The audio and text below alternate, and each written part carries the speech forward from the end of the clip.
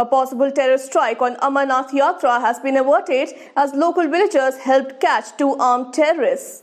In a successful operation, Indian security forces and Jammu and Kashmir police, with the help of local people, on July 3rd arrested two most wanted terrorists from the Royasi district of Jammu region.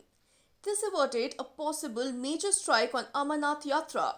The two, Talib Hussain of Rajouri and Faisal Ahmed Dar of Pulwama, were associated with the terror outfit Lashkar-e-Taiba and were wanted for various terror incidents in Rajouri and South Kashmir.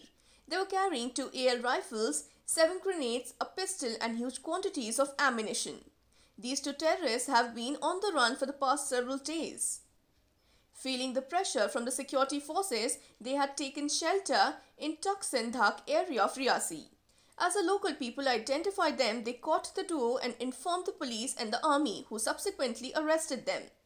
Talib Hussain had carried out 3 IED blasts in Rajouri earlier this year, besides civilian killings and grenade blasts.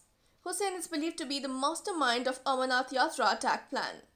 Besides, 2 associates of Hussain were arrested last week with a large number of arms and ammunition.